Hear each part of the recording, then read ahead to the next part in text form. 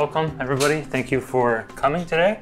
Tonight, we're here to kind of talk about a kind of combined super use case. I'm trying to show one possible end-to-end and use that as an excuse to talk about the compositing of different pieces and tools that are available to us and the improvement of the tooling landscape around doing machine learning. Firstly, I'd like to thank Eli and Puneeth in particular for their help in putting this together.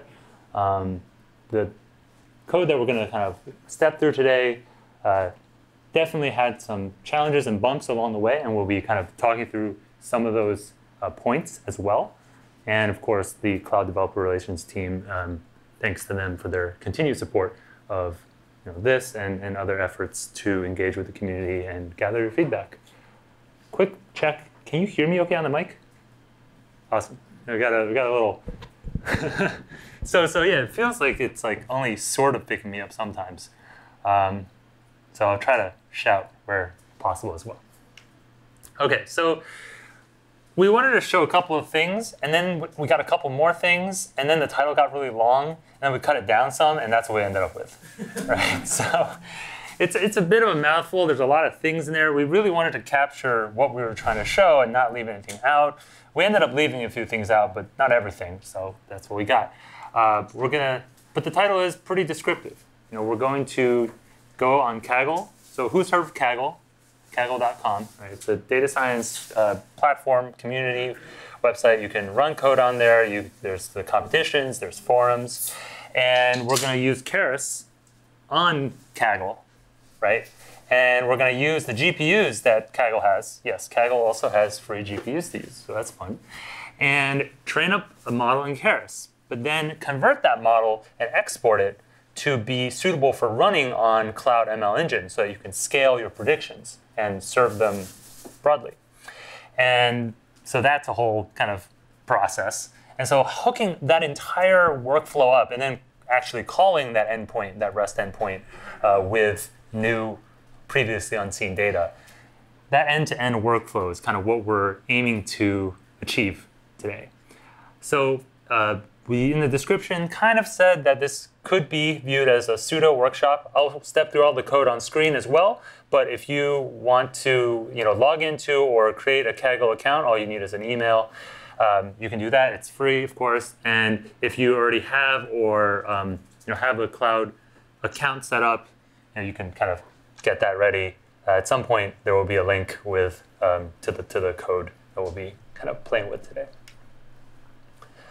So, of course, this is a, what did we call it? Not the Cloud AI Huddle, the Google AI Huddle. Right. And the, going into this, for the most part, I'm going to make some broad, kind of general assumptions around base knowledge around machine learning. And so I'm just going to throw this slide up here as kind of a level set of saying, my short and sweet definition of machine learning is basically just programming with data, more or less, right? Like, if you strip away as many details as you can and try to make something that's shorter than the title of this talk, this is kind of what you end up with. And our plan in more concrete detail around what we kind of looked at earlier is we'll grab the data, and we'll talk about what data set we're going to use. Then we're going to do some fiddling with the data, and we'll do some more fiddling with the data. And then we'll create our model. We'll do training evaluation. Oftentimes, after doing that, you kind of go back and have to revisit the other steps. And then there's some more, right? There's, oh, yes, and we should turn on our GPUs at that point. And we'll convert that model from Keras to a TensorFlow estimator, which can then be exported to a save model, which can then be uploaded to Google Cloud Storage. Then we can create a model version on machine learning engine, and then we can make a prediction. So it's definitely a long kind of workflow, right? And so this is intentional in that I wanted to highlight the fact that while there are a lot of tools out there, there are ways to get them to fit together. Some ways are easier than others, some ways are harder than others. But increasingly, the compatibility surface between different tools, different products, are growing every day. And so I think while we pass through this phase where not everything is going to be super, super duper easy, you kind of have to embrace different tools, different environments, and trying to get them to fit together, even if you have to kind of shave the corner off of one piece to get it to kind of fit together with the other. So the data set. Who has heard of the MNIST data set? Yes. So I figured we would do something a little more interesting than MNIST, but only a little bit more interesting. It's called eMNIST. It's the extended MNIST data set. It comes to us from the same National Institute of Standards and Technology, but we get some letters, right? Better than just 10 digits, we have some letters. And not only lowercase, but also uppercase letters. Yeah. But more notably is the fact that we are, it's predicting across 47 classes. And of course, the format is also very similar. It's still MNIST. It's still 28 by 28 grayscale images. So on one hand, it's still that same sort of stuff. But on the other hand, it's something less boring than 0, 1, 2, 3, 4, 5, 6, 7, 8, and 9. And moreover, the kind of differences between the capital letters and lowercase letters can make for some interesting interactions, right? And you'll notice that there's only 11 letters that are different enough between their upper and lowercase representations for it to really count. Like the letter X is not going to show up and make us figure out, is this a lowercase x or an uppercase x? Apparently, everyone's handwriting is too bad for there to be any distinguishment. So that's our data set. Let's talk briefly about libraries, right? We're going to use Keras today. And Keras now is integrated as part of TensorFlow. And so TensorFlow has all of these layers of its library. It has the low-level stuff where it can run on all sorts of platforms. And then there's the Python front end, which is still kind of TensorFlow core and still relatively low level. And then you have the layers, which is similar to the Keras layers, if you've used that, which allows you to construct your model layer by layer. And it's still kind of low level. It's your hybrid step, call it. And then above that, you have this abstraction layer where you can basically, it manages a lot of the training cycle, takes care of, gives you some pre-canned models, things like that. And that's kind of where we'll be operating at, but on the Keras side of things. So we'll build a custom model and use Keras to do it. But then we'll convert that Keras model, that trained Keras model, to a TensorFlow estimator.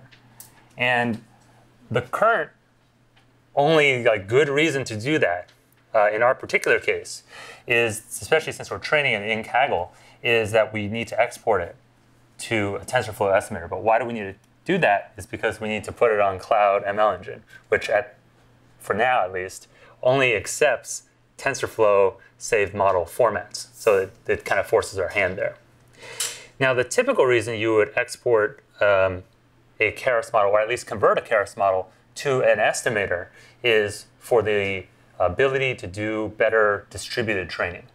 So typically, you would, if you were to use them together, you would construct a Keras model, but then instead of training it using Keras, you would convert it to TensorFlow estimator and train it as a TensorFlow estimator, because then you get distribution and GPU kind of scaling for free in terms of there's no additional work. So that's kind of the typical kind of thinking there. In this particular case, we're going to still continue training it on the Keras path and have a trained Keras model that we then take it through all the rigors of exporting. Question? Yeah, just the data. Yes. Because if you're using MNIST or eMNIST or whatever, that comes loaded with the Keras. But if you have your own data, and especially if it's a big data set, which you can't just load into memory, but you need to have that whole Keras data directory structure, then you flow from. Where do you keep the data in this whole thing? Yeah, so the question is about what happens when you have data that's bigger than memory that's not quote unquote included with the library, right? So in this case, eMNIST, I'm not using the one that's included with the library, so we'll actually see that. We'll see, we'll use a generator, we'll flow the data from directories. And so, yeah, we'll get right to that. Awesome. Were there any other questions before I continue? Cool.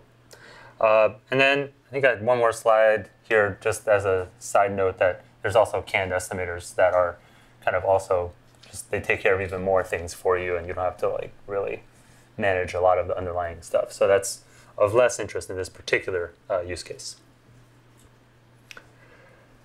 Okay, so Keras, as of 1.8, 1.7, showed up inside TensorFlow as tf.keras, and you can pull it in. If you have TensorFlow installed, Keras is already there. And using the Keras that's inside of TensorFlow gives you access to everything that Keras has, with the addition of those Keras model to estimator conversion tools. And some of the underlying implementation is different, but the interface or the API abstraction layers are identical. Just another really quick. Yeah, go ahead. Because the big reason I wasn't using TF-Keras, I don't know, is the image data generator and also this flow from. I didn't think that they were there for the TF-Keras, but they were there in regular Keras. Right. So the Keras that's in TensorFlow is, kind of line for line, or at least like the API. All the calls you can make for Keras are there. It's strictly a superset. So the stuff in TensorFlow is just Keras and a little something extra, basically. So you can, the ideal is you can take your Keras code, your existing Keras code, change that import to, import TensorFlow, from TensorFlow import Keras, and be done.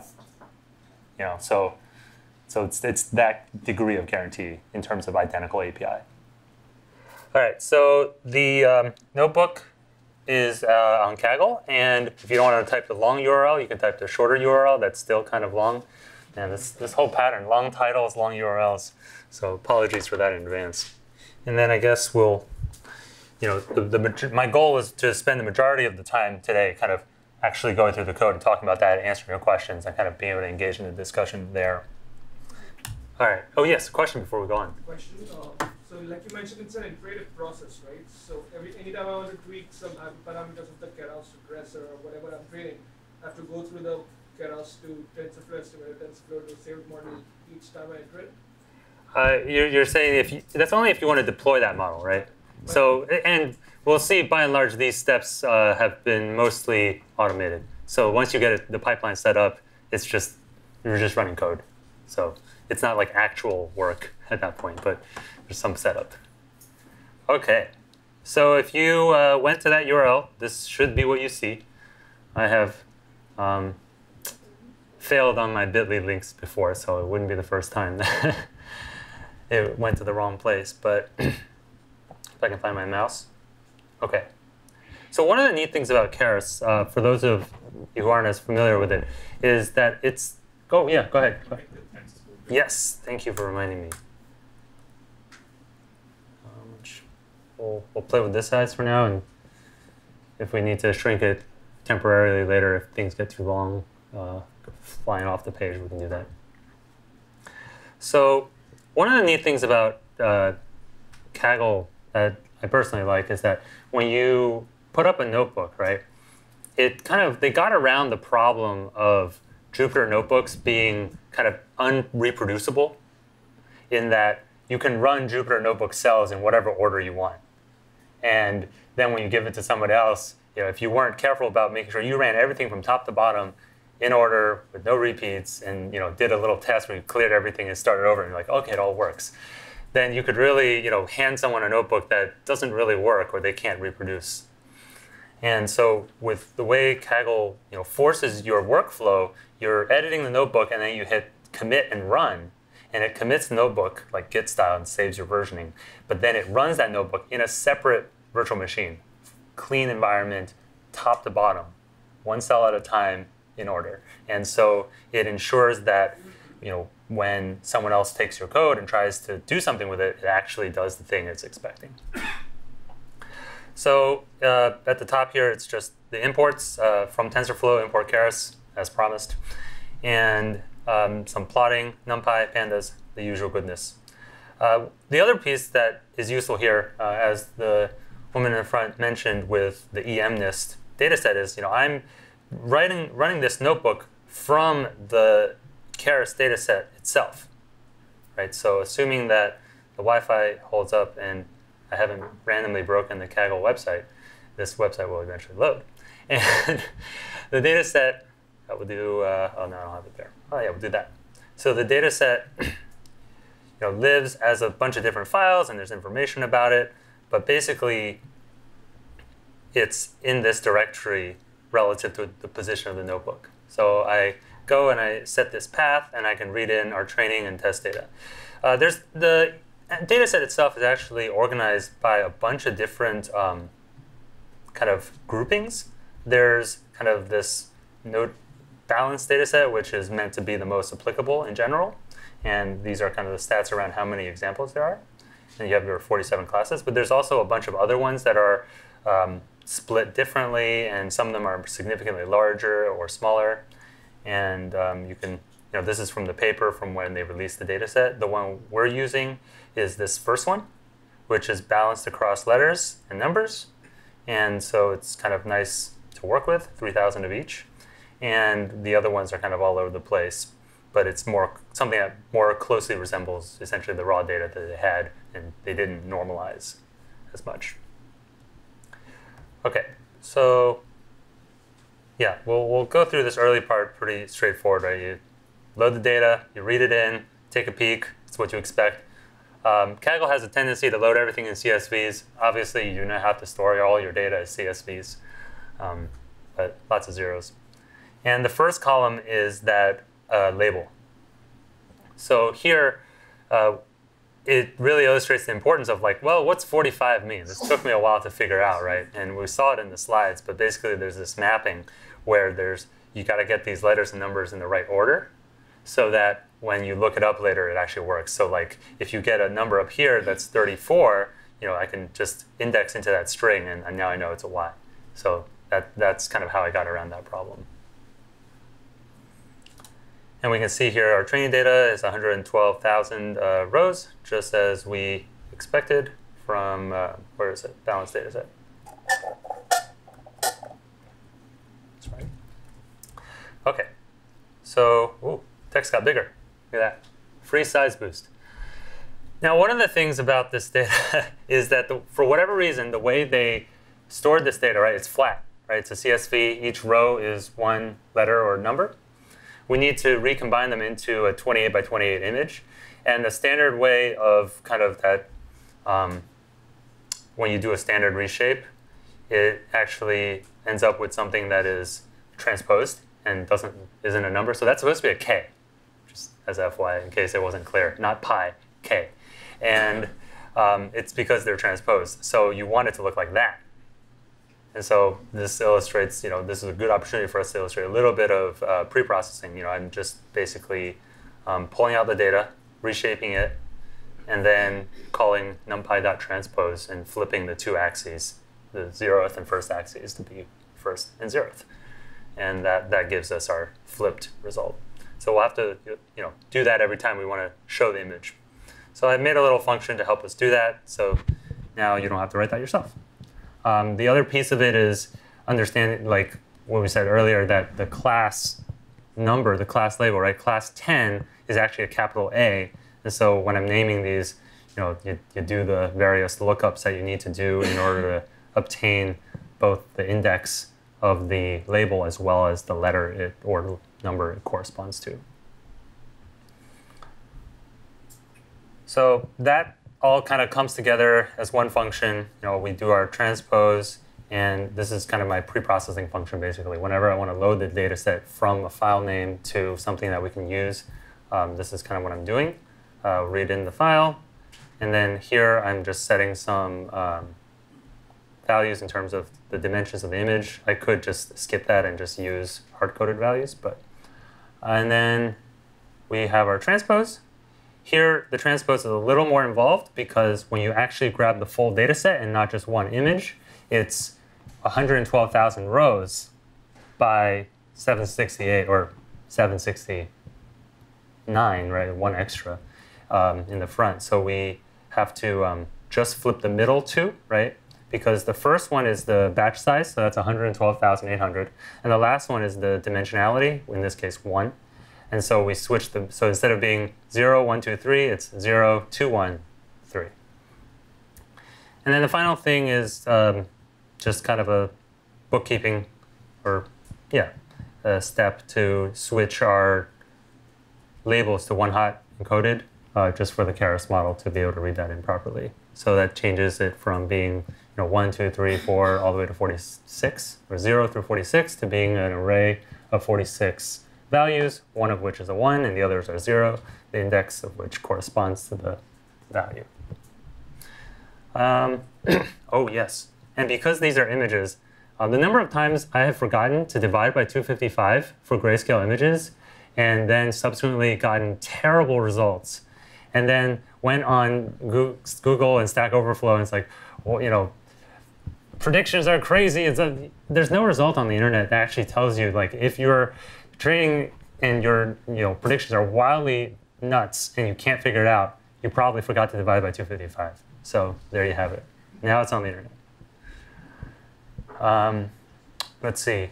Yes, now we got to make our model. So looking back at our roadmap, oh, our roadmap is a far way back. We got the data. We did some adjustments, some more adjustments. And now we got to create our model architecture. So in Keras, model creation is relatively straightforward. Some of you would agree, some of you would disagree. But we can set it up here. I'm building a convolutional network just to take advantage of the fact that we'll have a GPU in play. So may as well have it do something useful rather than just training a crappy network. And given that we have 47 classes, it's possible that if I just did a fully connected deep network, it might not actually perform that well, right? So, and then we have our, the first convolutional layer. I just chose some numbers. I tried to keep it small to make sure, especially as I'm iterating, it allowed it to train a little faster.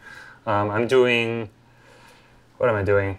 12, 18, 24 depth filters, 5 by 5, 3 by 3, and 2 by 2 kernels going through, and just standard ReLU activations with some dropouts in the middle. Yeah, I'll pause here for questions about model architecture, or is this pretty run-of-the-mill for folks here? You're using TensorFlow, right? So, okay, so the question is, am I using TensorFlow? I'm using Keras inside TensorFlow.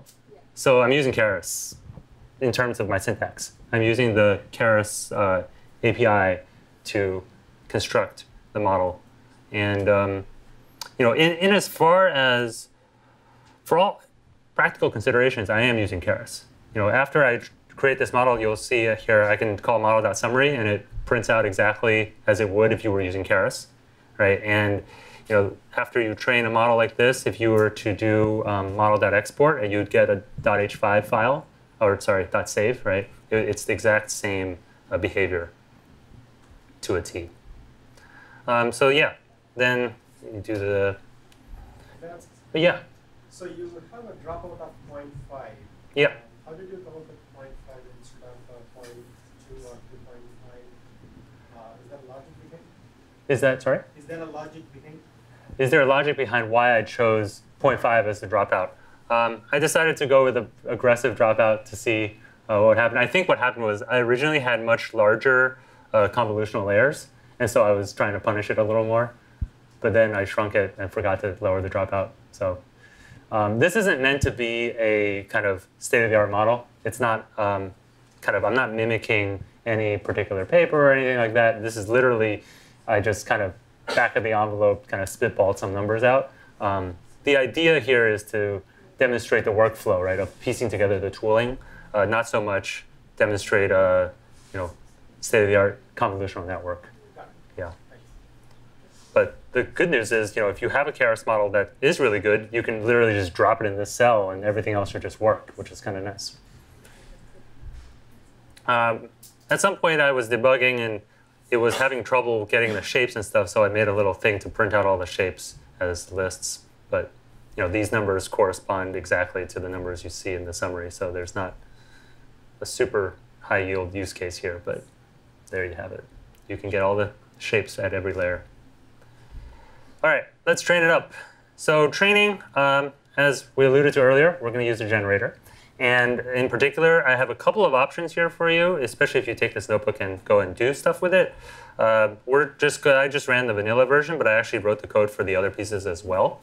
There's the standard image data generator, and there's also a version with augmentation. So if you pass in a bunch of arguments, I'm going to make this smaller by a little bit just so we can see the arguments more easily and doesn't like new line itself to death. The standard one, I'm just saying, just train it, give a 20%, 80% validation split of the training data. Whereas with this one, you can have it alter the image, right? Because they are images and because we reshaped it at the top, rather than passing them in as arrays of 768, we are actually passing in 28 by 28 images. So we can pass in all this stuff around shifting the image around, as well as rotation, zoom, and shearing of the image, the tweak. And so that sort of stuff can help, introduce more variety into your data set if your data set isn't super large. In this case, I have 112,000 examples. I figured that's probably OK for now. And so I opted to just use the normal data generator, but thought this might be handy, so I left it in here. And so we pull out our two generators. So we call the generator.flow and get our training and validation generators and pass that in to do model.fit_generator. And for a while, I was doing 10 epochs. 10 epochs does work pretty well here in terms of it gets much further along. The 6th or 10th epoch do matter. I just made it 5 for a while. I probably forgot to change it back because it just runs faster, right? And so when I was testing, I didn't want to have it run forever. So with 5 epochs, we got to 71%. With 5 more, we're closing in on 80. And for this being kind of a back-of-the-envelope random network, it's not the worst. It's, of course, as you mentioned, certainly not not the best network in the world. And it's certainly not trained to any crazy degree either. So yeah, at this point, we have a trained model, right? And then we can call evaluate and pass in our test data generator that we made here. Evaluation, I'm always impressed at how concise that can be, right? It's like very similar to the training code in that we load in the data the same way, just pass in the test data path instead of the train data path. And then the data generator is very straightforward to call, and there's not much in the way of arguments. Since when you do evaluation, you only need to pass through the data set one time instead of kind of looping it over and over and over. The numbers that are coming out here, the first number is the loss, and the second number is the accuracy. So on our test data set, we're getting about 77%, which it's kind of like not the worst. For being kind of random, there's some numbers together. It's like, I'll take it. Let's see. Yeah, and then just a brief look at some predictions. Here's one such example. This is the letter D, in case it wasn't clear. It's like an upside down P. And when we load it in, this one, I think I might have just been visualizing. And then, I decided to, instead of trying to pick numbers myself, I just picked 10 random ones. These are the 10 that happen to run. So the predictions are on the first row, and the labels are in the second, the correct label, right? So you can see we got some wrong. We got most of them right. We got that one wrong. We got that one. That's the same one I got wrong. Look at that. So whatever 41 is, this G, it keeps thinking that whatever 44 is actually a G. So if 41 is G, H, I, A, B, C, D, F, G, H, I, J. So J's and G's, you can see how that might look similar. And for a lowly trained CNN model, it might struggle in that department. Here's an N for those who were wondering what the N's look like. It kind of looks like an upside down N for some reason, but some more letters.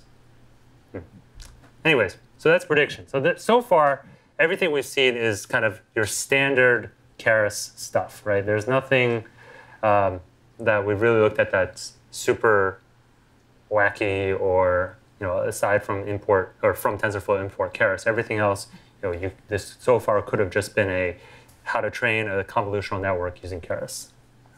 So let's see, if we move on from the kind of creating model, training, and such, we get to the kind of some of the interesting pieces here.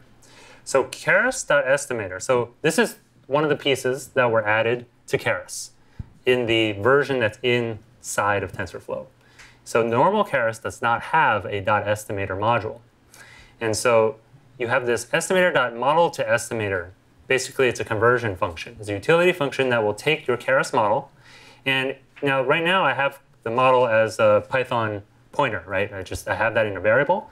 You could also, if you had a Keras model that had been previously exported, there's a different argument, I think is like Keras directory or something. You can pass in, or the file name, you can pass in the exported file directly. You wouldn't have to load it first and then put it in. It'll take care of that for you. And so you can also, get a model that someone else is giving you, or saying like, hey, I got this thing. If you want to try it out, and you're like, oh, I want to, do X, Y, Z, but use TensorFlow estimators, go for it. And so then once it's once you have the model, right, the estimator does need a place to live. So this model directory is the directory for the estimator model, not the directory for the Keras model. So that's why I tried to give it a good name, like estimator model, so I wouldn't get confused. And the only other side note I would give here is that when you use this, if you were to use this to convert to an estimator and then actually do more training on it, which we could, but we're not going to in this case, the input functions that you use need to have kind of a name for what to call the, I forget what the proper term, but basically there's a key to the dictionary of inputs. And that key is com2d input in this case. So you grab it from the model.input names that's coming from the Keras model. Because you couldn't explicitly set it because it was built from Keras, Keras sets it for you. So next, we're going to take that TensorFlow estimator, right, estimator model, and now we need to export it as a file.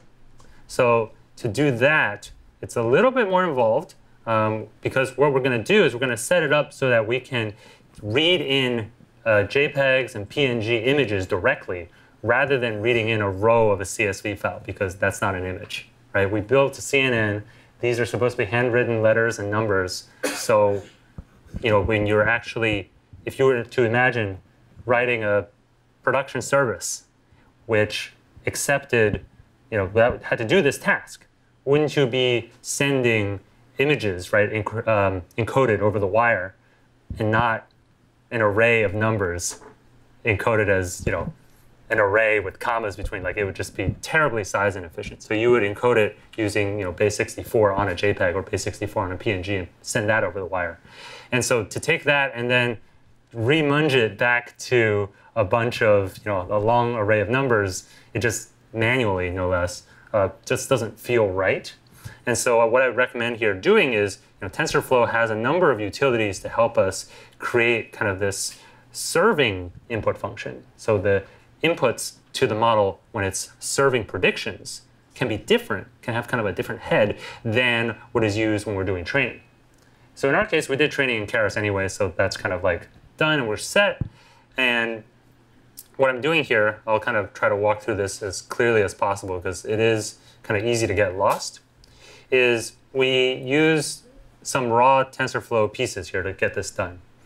So the first piece is a TensorFlow placeholder. A placeholder is basically what it sounds like. It holds the place for where data will come in. So this is where the binary image, the base 64 encoded byte string, will land. So it's a string, and it is 0 dimensions. And so we're calling this input ph. Ph is short for placeholder here. And what we're going to do with that is we're going to call tf.decodeImages. And what that does is it will take a image and decode it into, in this case, unsigned int 8 array of a NumPy array, a tensor of unsigned int 8. And so there's a couple of things happening here, but at the core of it, this is what is notable, right? We're saying from here, decode this. And what we're calling to make that happen is map. So we're going to use map to map decode onto whatever the input is falling into the input placeholder. Decode image, however, takes as a default argument channels is 3. It's expecting a color image. But our images are grayscale. There's only one channel. And so because this argument here, the first argument of map, is a function, not a function call. I'm using the Python func tools, right, to do a wrap around it. And it's essentially a lambda where I just set the channels to 1. So now when it calls this, channels will be set to 1 by default. And so it's a little bit convoluted. I probably could have broken that out into a separate line, what I just highlighted, and just called that like custom decode image, right? And so we say map function, our decode image, onto input placeholder, and the output type is unsigned int 8. And then we're going to cast that, because the defaults are this, and we do want it to be use a TensorFlow cast to float 32, and then of course, I almost forgot to do this, divide by 255. All right. So that's kind of our images. So we've transformed our input, right, which was just the placeholder because we don't know what's coming in yet, into a grayscale image that was divided by 255. The final thing we need to do is to know that decode image actually is smart and knows the dimensions of an image coming in. And so the image that it spits out, or the 2D array that it spits out, will be those dimensions. And because of that, we do not know at compile time, so to speak, what the dimensions of an image will be, because that happens at runtime. This runs into a problem later on where when the model tries to export, it says, I don't know what dimensions you're going to use. And so that's why we need this final line where we set the shape. This isn't explicitly changing the image. It's more of, you think of it as like an annotation. It's kind of a, let me give you some more information, some more details. It's like metadata. And tag it as none, which is the batch size, right? You can pass in 3 images, you can pass in 70 images, 1 image, whatever. And then it's going to be 28 by 28 by 1, because we have 1 channel, it's grayscale. And then what we're going to do, right, we have input, placeholder, and we have images. Those are our 2 things. And we want to use that. Here we have images and input placeholder. We're going to use these 2 as arguments to the serving input receiver. And this is a wrapper utility function that will generate what we need to tack on to the top of our model to use as an input function for serving predictions. And so I'm choosing to use the model name, the model input name, that com2d_input. And the second argument, I would recommend using bytes, and we'll see why, but just believe me for now that we'll use bytes as the argument, but you could theoretically change it. But if you do change it, it should end in _bytes. So bytes is fine. And then what we pass in here is images and the placeholder. So basically it's saying this is, the first argument is what will be going into the model. And the second argument is what is coming in at the top before that, right, the placeholder. And then all this code maps the 2 together above it. So that's the serving input function. This is probably like the most in-depth I've ever tried to explain it. There's so many things going on. It's hard to get right. So hopefully, if you have a use case similar to this, you can take this code and just largely use it as is. And so the step you get after that is a lot more straightforward because we did all the work. You call export saved model on our estimator, and we pass in, wow, making it bigger made it bigger. We pass in a directory. I'll just say, just make a folder called export to stick it in, and pass in that function that we spent all that time kind of working through. And I just print out the export path to take a glance at it. So this is a auto-generated timestamp. And that's why I like to put in a subdirectory. Otherwise, you're just going to get a bunch of these at the top level, and it's just a mess. I also included the Keras exports just for fun. And so we saved the Keras model using the separated ways, the JSON and H5 weights and model structure, as well as the full model weights and structure together. And so now when I do ls, what we see here is we have our export folder that had all that stuff. We have our full model from Keras. We have our model.h5 and model.json. And we have our estimator model, which is also a folder which contains the checkpoints that you could, if you wanted to, take and train further in TensorFlow. So that's kind of the training, evaluation, conversion, export workflow. I also included a, yeah. The estimator model is just weights, right? The estimator model folder is, yeah, the checkpoints only contain weights, you're right. And I just have a simple plot for accuracy, which is pretty useless here because we did only 4 epochs. But you can see how if I kept training, it would actually improve. Like, we're not really done training yet, but it's more of a placeholder for if you take this and do more interesting stuff with it than I have. You have a little chart that you can use. Loss is the same way.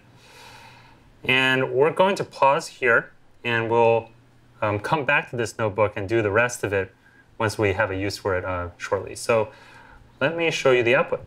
So as promised, there's a bunch of outputs. Some of these outputs we haven't seen yet because I create them later, but basically in the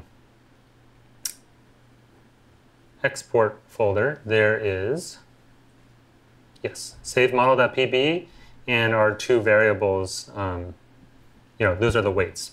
And so this will come out as, let's see here, don't mind the random, there we go.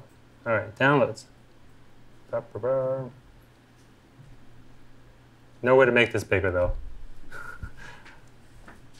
Or is there?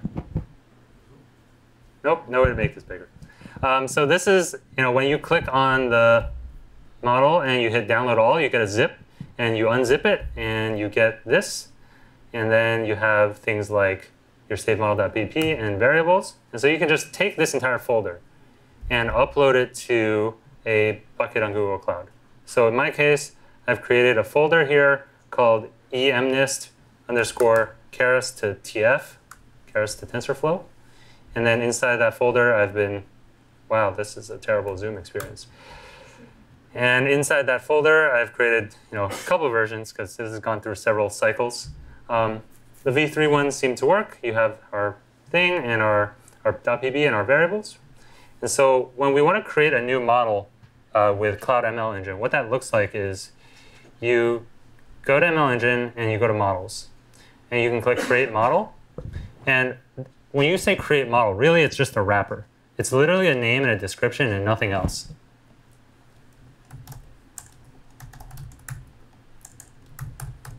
So say I call it something like this. And, hey, I created a model, right? So it's here. And there's nothing in here, right? There's no versions. So we need to create a version to actually do something with it. So when we create a version, we click Create Version. And we can give it a name. This name is permanent within that version. Now, of course, you can delete the version and make a new one and stuff, but it does need to be unique within a given model. So let's call this, maybe first version or v1 or v.1.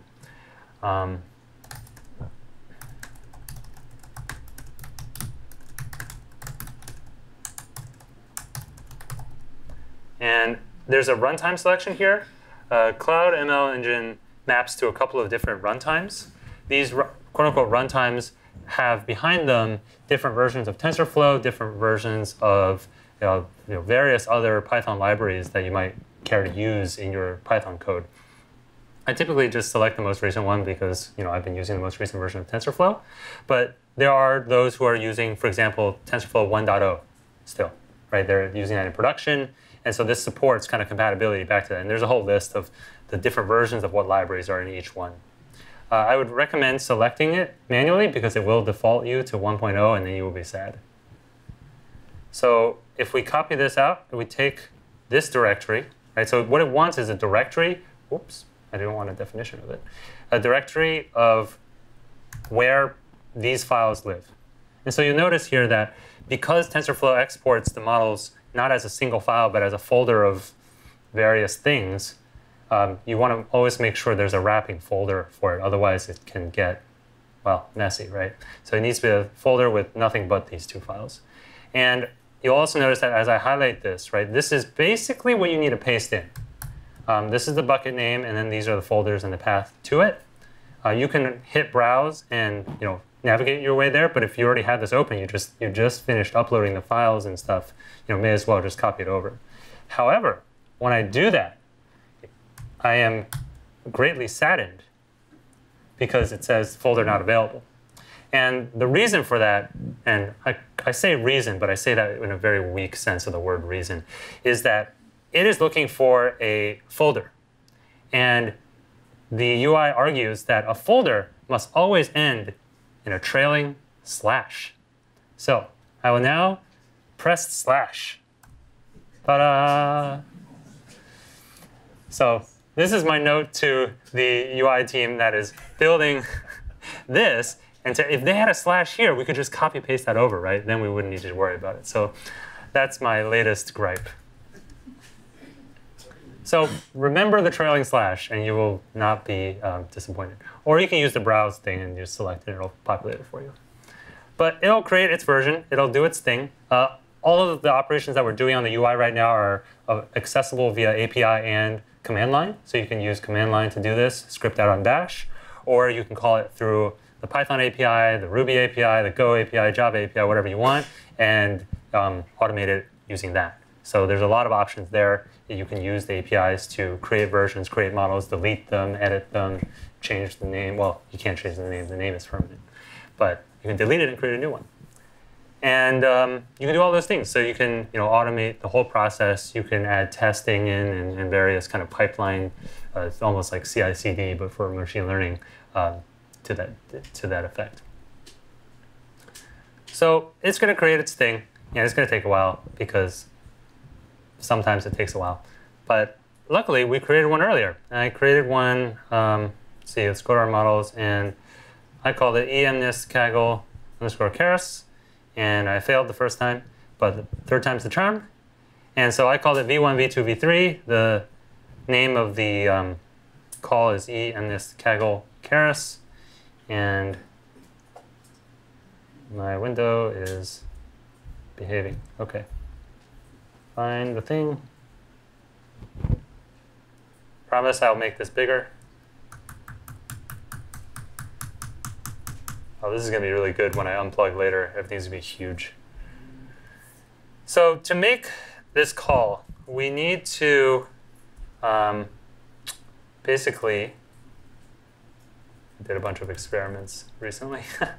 OK, so we call gcloud ML engine predict. We say what model was it, right?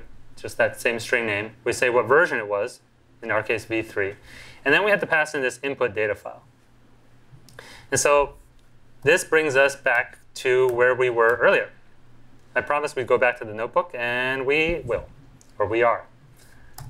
So let's go down past all the stuff we saw earlier and look at after the graphs. As soon as my computer decides to scroll, we're going to create some output files some prediction files for ourselves. I had this originally in a separate Python script on my local machine, and then I realized, wait, we can just do this in the notebook, and then you'll all have access to the code, which is great.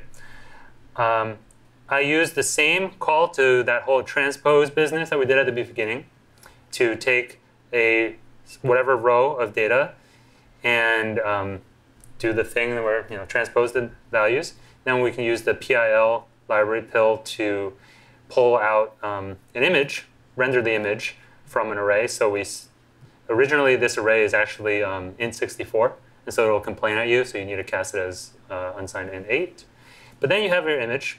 And then I used the same code that we saw before that I used to label those images with both the class name, the label 47, 32, whatever, and figure out the letter that it corresponds to make a nice file name for myself. So it'll be class something label J or something like that. And we're going to export one of them. And so that'll give us a PNG, right? And so now with that PNG file, we need to base64 encode it. Right? So the steps, they keep coming. And so we have our class 19 label J PNG. And we're going to encode that into JSON and call that file class 19 label J.json. And so to do that, we'll read in our PNG file and base64 encode it.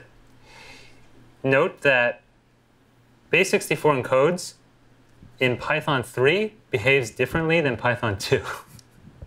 And those of you who have experienced it are smiling and nodding right now. Rest assured that the first time I encountered this, I was not smiling nor nodding. It is horrendous because it comes out as bytes. And you know what's not bytes? Strings, which is what you want. And you know what else you can't encode into JSON? Bytes.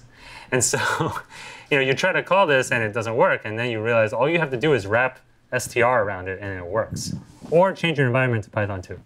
So those are your choices. And then so once you have that, and you print it a bunch and you're sure that you're doing it right and you're like, you can write it to a file. And that's the most straightforward thing ever. You just dump it out to a file. And this is our base64 encoded letter J. I know it doesn't look super compact, but it's much better than 764 grayscale numbers with commas in between them and spaces. And so that's kind of the final bit of the story in Kaggle, is that we use the output abilities of this to kind of output us our class 19 label j.json, which we can then use when we want to call our model. Incidentally, I wonder if our model finished, because then we can actually call it and prove to you all that it worked. So it finished loading it up. So let's see. It decided to refresh itself. So we want to say Google AI Huddle is the name of our, I have so many windows. OK, so we want to say model name equals Google AI Huddle. Version name, does anyone remember the version? We have many mixed things. So yeah, the old one was v3, but we're changing to this new model, right? I don't actually remember it, and no one's speaking loudly enough. First version. Yes. First _ version. And the data file I already actually have set, but I'll show you. It's class 19 label JSON. And I do have both the JSON and the other file here. But there you are. There's the JSON. We can look at it. I guess that's probably more useful than just seeing it. There's as we expected. Now what I've done here is I've wrapped it in two pieces here. One is bytes. Remember we said bytes earlier?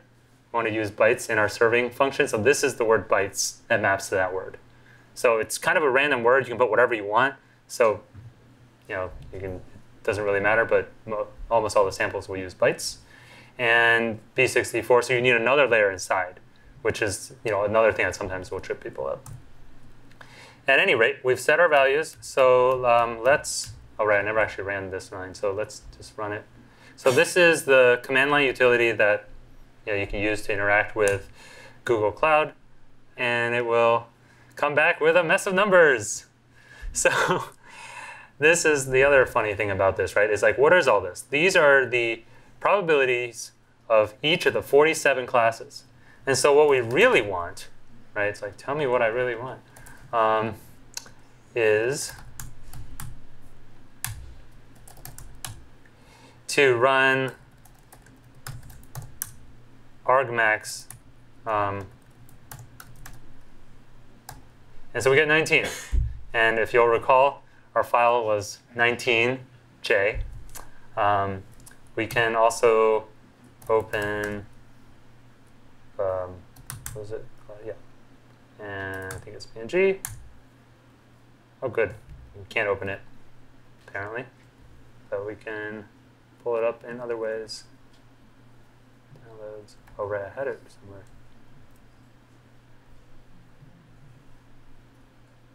It's a tiny J. Right? It's our tiny J, and then we have 19. Yeah. So that's kind of a crazy journey. J for journey. J for journey. Yes, thank you. that it takes to kind of get from you taking the data. We did all that stuff to get it set up, right? And we train our model, which you can train however you want. And then on the flip side, right, we did all that, and that was like the first bit. And then we spent the rest of the time hooking everything else up together. But once we have this hooked together, notice that all the pieces are entirely scriptable. And almost all the code was in the Kaggle kernel, right? And so you can imagine, right, I haven't actually deployed this, but you can imagine a situation where you can have kind of a real-time-ish situation where you have code commits going in on one side to your training models, you have something coming out, and then you can drop it in a folder that gets picked up, and then all these steps happen, and then at the end of it, you have a deployed model that's ready to serve. One of the things I like about the Cloud ML Engine's kind of prediction side of things is that as easy as it is to create that version, while it does feel like we didn't really earn having a globally productionized model that scales automatically based on demand, is secured, has a REST API for free, along with all the client libraries across all of the 6 major languages that Google Cloud supports. It feels like we didn't really earn that, right? We just gave it a name, pointed it to a directory, and just said like, all right, do all the things, right? And those things are like replicating it across servers across the world. Like it's available now, right? It's available to be called at scale, and from any device that connects to the internet. So it means you can call it from your phones, an app. You can call it from IoT devices. It means that if you need to get predictions from edge devices that are connected to the network, you can do that. And obviously from web and servers and things. So wow, we're really far back in the presentation. OK, go back. OK, so yeah, we talked about the tooling. Yeah, we've kind of fit this together, right? There were definitely some rough edges here and there. It's not a one click, oh, we're done, look at that, because that would make for a much less interesting talk. But piecing these pieces together is both, can be frustrating, but the end result, we're getting to a point where the end result is oftentimes more valuable and worth it, worth the pain, so to speak. And everything gets smoother and smoother over time, and so this tooling will get better and better. But in the meantime, you can reap the benefits, especially because even though it's hard to put together initially, it can be set up as a reproducibly deployed pipeline that you can use to keep pushing out predictions, keep pushing out new models, new versions, doing A/B testing, things like that. And as more tools come online, as you are familiar with all these pieces, you can imagine branching off, right? It's like you train along, you do this thing, you deploy here. Maybe you're training a TensorFlow model, and now we're going to convert to Keras. Right? You can do the reverse. You can, instead of doing it on Kaggle, maybe you're running a notebook locally, and then you can export and do the same sort of thing. So a lot of this knowledge carries across multiple kind of disciplines in a way. Yes, questions? The model you just mentioned about from the Keras to TensorFlow, is that okay for the model generated by the PyTorch or different type of framework? So the technique that we're looking at here is a kind of utility that's inside of Keras, the one that's inside of TensorFlow. So it's specifically a piece added to Keras to enable the conversion of Keras models to TensorFlow estimators. As far as existing tools, I'm not actually familiar enough with existing tools around conversion of PyTorch models to TensorFlow models. I think I saw something to that effect. I'm not sure about officially supported tools though. This is an officially supported converter from Keras models to TensorFlow models, and that's also part of the appeal of it. Like everything I've shown you here today, none of it is kind of some experimental side project that may or may not exist next week. It's all things that are kind of essentially deployable in production. Thank you. Yeah. Just a quick question about, I'm not really familiar with the tools in the Google Cloud ML. Sure. So let's say we deploy a model and then we want to fine tune it. Do Google Cloud ML allow us to do that, or do we need to pull the model somehow and then we train it ourselves? So the question is around, if I deployed a V1 of a model, and now I want to fine tune that model, what tools are available in Google Cloud to achieve that? So when you deploy a model, that's kind of your serving model, right? You saw the code where we called export, and we supplied a serving function. When you call export save model, some of the things it's doing conceptually, you can imagine, is that the weights in the model are being frozen. And so whereas when you're training, you want to obviously allow the weights to be updated. And when you deploy the model, you just want this model to run as fast as possible to spit out predictions, right? So when you want to do fine tuning, you should go back to the model you were training, right? Pick up where you left off and do your fine tuning there. And so you can almost think of it, it's similar to kind of developing code when you have kind of your main trunk of code, and then you have releases, right? And if you want to tune your code, so to speak, you wouldn't take that release back and unpackage it and start working from that source, right? You wouldn't decompile your code or anything. You already have your source code. You just continue working along, and later on, next week you have another release. So similarly here, you're training your model, you export it, you deploy it. You can keep training it, you can keep tweaking it, and you can deploy another one, right? And when you do, you could do kind of split A/B testing where you put some traffic to one, some traffic to the other. Because when you actually call these endpoints, as we saw, you specify not just the model name, but also the version. And so you could put some kind of load balancing or A/B split testing if you wanted on top of that and say, call version this, or then a little bit on that, just to make sure that I didn't just break everything by deploying a new model. So what targets do you support for the estimator? So obviously you support the Google Cloud as a target, but Google also has edge devices with machine learning accelerators built in. Yes. Do you support those as targets as well? So the question is around whether we support exporting saved models to be deployed on devices aside from cloud machine learning engine, in particular edge devices. So the format of the saved model, of export saved model, it's the TensorFlow model export format of choice. And from that, you can kind of go in a number of directions. It's the most versatile, so to speak, of the choices in terms of formats, and you can kind of down convert, so to speak, to other things. So the version we're using for Cloud ML Engine, right, is just directly, no further conversion needed. But you can use things like XLA, or Accelerated Linear Algebra libraries, which is part of TensorFlow, and take that and use that to alter your exported model in ways that make it more suitable for running on edge devices that cause it to shrink the model and things like that. Okay, but the devices may be proprietary. So for instance, Intel has an accelerator that Google has integrated into one of their product sets. They have a compiler that uses a facility called freeze graph. Mm-hmm. But I'm personally having issues with version skew. Every time I run into a new issue, then I have to rebuild my entire tool set. Wow, okay.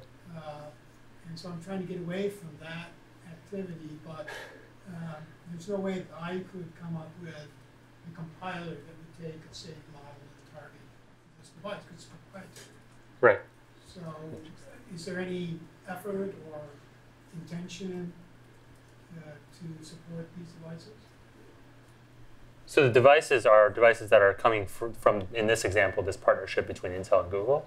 Well, it's a partnership between Google and Intel.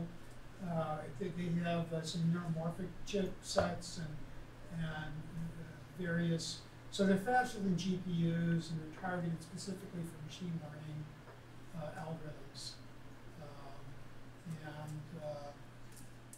They seem to be one-offs. So, for instance, you have a camera and it does facial recognition and so forth on the image, but it doesn't export it to the cloud to do the recognition. Sure. It does it on the So you're saying you want to load your own models onto those pieces of hardware? Yes. Interesting. All right, and are those devices open for developers? Like there's an SDK too? So there is in this particular case, I can take Keras and I can develop a model from, say, ImageNet or what have you. Sure. But it's 32-bit floating point, obviously. Yes. And then there's a compiler that's supplied that compiles down to the target. Okay, yeah, that's But typically the XLA. outside of this export. Because what I see, what I believe we're headed towards is we have the front end where we do the development and create our internal architecture of our software, which is hardware. But then we may want to export to the cloud. We may want to export to multiple devices to support acceleration through device-specific translators. Yeah. And if there's a single reference point for doing that export, then it makes the whole process easier. Agreed. Yeah. So I guess that would be my comment. Yes. I think these are great comments. We'll continue that. Just a real quick announcement. We're going to do a paper survey. Oh, so, paper survey. We'll do that right now while you're here. And yes, please carry on. Continue asking your questions. Cool. Yeah. So to kind of talk about the. For those Oh, who there's some fill more. it out, we will have a raffle at the end. We will randomly call a number on the top right. So make sure you report down your number. So you end up with one fancy bag. But yeah. Cool. Yeah. So make sure you remember. Yeah. There's a raffle at the end. So remember your numbers. Raffle though, but We can. It's a separate thing. Yeah. So yeah, your comment around kind of architecture-specific deployments. I think where we're at today, we basically have a situation where when you export a model to this export save model, that's like the full. It captures the full richness of your model, its weights, its structure, everything. Right. That's the highest fidelity version. And then typically what happens is you then start tearing it down for other architectures. You start adjusting and start fiddling with it. And so I would imagine that at least for the majority of kind of architectures, we're kind of getting to a point where, especially with the XLA compiler, it is extensible to make it suitable for other kinds of architectures. So obviously you don't want to be in the compiler writing business, but the idea is that others, right, the makers of those chips, the makers of those chipsets can then use that specification and kind of extend XLA to enable these kinds of conversions. Yeah. So kind of like a point and hub and spoke model. Yeah. Yeah. Other questions? Yes. So could you today very easily scale up to 5 million new predictions? Very easily. 5 million what? New predictions. New predictions per day, per second? Like 5 million per what unit of time? Like, are you saying just the raw amount or the rate? The rate. So 5 million in how much time? A second? Yeah, so what's the current scale of making predictions with kind of ML engine? A lot of it is going to depend on your model, right? Like the size of the model, the size of those images you're sending in, if they're images. The other piece of it is kind of, it will probably take a second to ramp up, especially if you're dumping it with a lot, right? So those first couple might be a little slower, but then as it scales out horizontally and spins up more servers to respond to the increased request load, it'll certainly become more and more performant. Robbie, do you have any comments on kind of what kind of benchmark testing you've done in terms of just back of the envelope performance? So the most important thing is how long each prediction takes. Like if it takes a millisecond, obviously we can do a lot more QPS because that requires fewer resources. And if it takes 10 seconds, then we can do a lot fewer. But the general rule of thumb I would say is I think you can do about 1,000 QPS with a really simple quota request. If you want to do about 10,000 or above, we most likely can do it, but you'll need to contact us and we'll need to work to make sure we have enough resources. But we can easily scale above that and beyond. So just contact us if you're interested. Awesome. Another question? Oh, yeah. Follow up. Much more expensive ETL in a different domain. Would you do it on Spark cluster and then output the output and then download? If you had much more expensive ETL for training or for prediction? For prediction as well. Oh. So yeah, I guess that would depend on the domain, right? Like especially if you're willing to go out to a separate system to do ETL, it sounds like you're doing batch prediction then, not kind of online responsive prediction. But then you can do a fair amount of ETL on TensorFlow. But yeah, if you want to do kind of mass transformations, you should use whatever tools you're comfortable with. If you want to stay within Google Cloud, you can run Spark on Dataproc. And if you're kind of developing a new set of ETL, you can also use things like Beam on Dataflow. So Beam is an Apache open source kind of ETL transformation tool that allows you to use the same source code to transform both stream and batch data. That's where the name comes from. Beam is batch and stream, and you can run it on Dataflow, which is kind of intended to be kind of a next generation ETL service where you can just basically, it's sort of like the way ML Engine works, where you can just submit your code and it'll just run. You don't have to think about machines and the size of the machines and how many machines. It's just, here's my Beam code, here's my data, go make it happen. And it parallelizes everything for you. And so that part of it's nice. The final piece of it would be tf.transform, which is a library for doing, you guessed it, transformations. It's based on the Beam API. So there's a lot of similarities there, which allow you to kind of carry things over. But by and large, you have, those would be kind of some of the options in that space. Right. Yeah, another. So if you're doing, if you have an orchestration language. Oh, right. So once you've deployed your model like you saw there, you have access to the batch prediction API, which will allow you to do, it's throughput optimized. And so, we don't really talk about QPS, it's more about, it auto scales to as many workers as you want. And so you could use that in an ETL pipeline if you're using some orchestration system, like Argo or Cloud Composer, which is Airflow or that type of thing, is another option. Yeah. So a lot of options out there for kind of, moving data around. I can stop calling off numbers. The exciting part, this is why you all came, right? You saw the long title and then you were like, wait, but I can get a backpack. Other questions while we wait for numbers to appear? Well, I also recently learned that if you type into Google search random number between X and Y, random number between 50 and 73, it'll just return a number for you. So don't ask me why I thought of that. Yeah, go ahead. Random. So once you have a Keras model, you can train Keras model, but you can also use this module of which you develop each TensorFlow, and then you can train on TensorFlow. Let's say you're doing that on a local machine. Is there an advantage to train None that I know of. So the question is around, once you have a model defined in Keras, you have two choices. You can continue and train it in Keras, or you can convert it to TensorFlow and train it in TensorFlow. Right? So you have kind of these parallel paths that diverge, and then they can kind of come back together. And on a local machine, is there any advantage to training on Keras versus training on a TensorFlow estimator?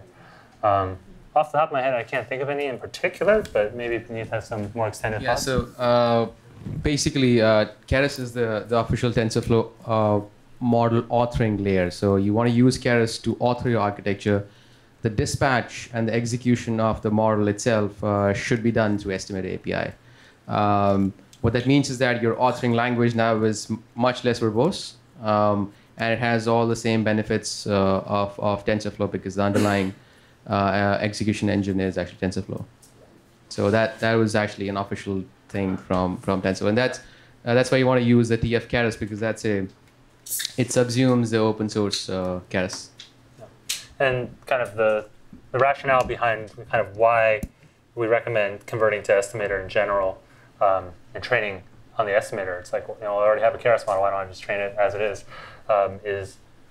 if my understanding is correct, more based around the fact that, should you want to then move to a more, a larger data set, a more, maybe several GPUs hooked up to the same machine, moving to any number of cloud environments, those sorts of things then become a lot easier and become basically seamless if you already have a TensorFlow estimator. And there's also certain benefits in terms of the code. The conversion can be made a little bit easier in certain spots if you convert it and train it as is rather than trying to convert afterwards. There's actually one more benefit. So I know how many of you have heard of Forward. It actually uses this strategy called all reduce. So TensorFlow now has in contrib a distribution strategy. So you basically can tell TensorFlow that whether you want to use a PSs or workers or all reduce, ring all reduce, which is a much better technique to do distribution, and that you can plug in with the estimator very seamlessly. So that's another benefit of doing that. Yeah, it seems like the kind of push is really around, keeping the Keras API as kind of clean and readable and as possible, while leveraging the benefits of kind of the estimator distribution strategies and distribution technology that's under the hood there. Cool. Any other questions before we move to random number generator? Yeah, please. Is it actually easier to develop a prototype and carry over just actually doing it on the TensorFlow? So it's a question whether or not it's easier to develop a prototype. The doc, I think it's value proposition that it's a high level, platform interface with TensorFlow. It's supposed to be easier, rapid prototyping. And Sure, all that. sure. I mean, is that true? There versus I go directly to TensorFlow to do prototyping. For prototyping, I mean, a lot of it's going to depend on your use case and the kind of data that you have. I can see the benefits of both, right? Like on one side, Keras has an arguably simpler API and perhaps fewer kind of concepts that you have to kind of learn. So I guess part of it is like the question of, do you already know one of these two libraries going into it, right? And so there's a different comparison if you say, I know Keras and I know TensorFlow, which one should I use? Versus, I don't know either, which one should I learn? Right? Which one is better? Which one is faster? In those two use cases, it can kind of lead to different considerations. And then, of course, there's the consideration of your actual data format. I think at this point, both libraries are reasonably clean. But as Puneet mentioned, kind of going forward, the officially kind of supported and developed and promoted method of working with TensorFlow will be through Keras, especially for the model authoring step where you construct the model structure. So TensorFlow 1.9 just came out a few days ago, and it comes with a total refresh of the TensorFlow tutorial website in terms of the guides, the getting started guides. They're now all pivoted to Keras and eager mode, which we didn't talk about here, but we'll just skip that point. Keras. Yeah. So basically, Keras and more Keras. Cool. Yeah. Data science workbench. This is kind of a very clean data set. You have it, but in real life, you get data, you get some more data. You want to retrain models, you do data. Yeah, absolutely. Data. So version control we talked about is code version, right? I mean that's just the code. But at the end of the model, what data was used in the model? There are a lot of these data science workbenches coming out, like Dominion and a couple others for collaboration. Are there some of these collaboration tools within Google Cloud? Or do you have any recommendations for which one you should use? Okay, so you have teams, right? So one here, something there. Yeah. You can try to which data was used for training this model then? Yeah, so the question is around kind of the difficulties behind versioning data sets and collaboration of training models on differing versions of those data, as well as collaborating on the source code itself, which perhaps software engineering has developed more standards around than for data. So I'll throw a few kind of ideas around here. One is that in addition to the Kaggle kernels being versioned, the data sets are actually also versioned. So you can create new versions of your data set.